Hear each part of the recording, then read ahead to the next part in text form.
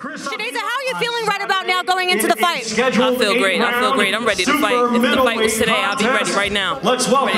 You've been calling out for the undisputed champ. Do you feel like you have to make a major statement this weekend in order to secure that spot?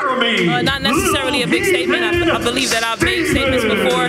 So I just got to be dominant and I got to be victorious so we can move on and get this fight happening with Savannah Marshall. But first, the order of business is Olivia Curry. How important is it that you don't look past your opponent this Saturday because you've got Savannah Marshall waiting in the wings?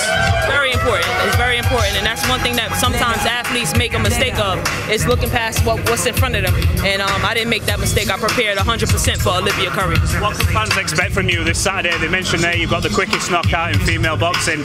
Can we expect another explosive performance? A dominant performance, a skill set. Hopefully, you know, she allows me to show skill sets that you guys don't know I have. So I'm looking forward to it.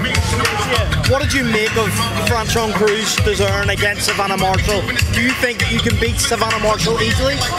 I thought Franchon Cruz and Savannah Marshall was a great fight. They both came and put it all on the line. I enjoyed watching it, and of course, I think I can be victorious against any female fighter. You know. You think you can knock Savannah Marshall out?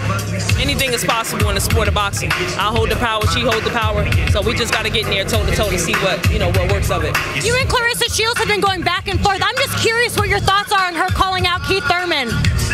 Claressa Shields is a competitor. If she called out a man, I believe, you know, she thinks that she can, you know, go toe to toe with Keith Thurman. That's her thoughts. I have nothing to say about it, but kudos to her.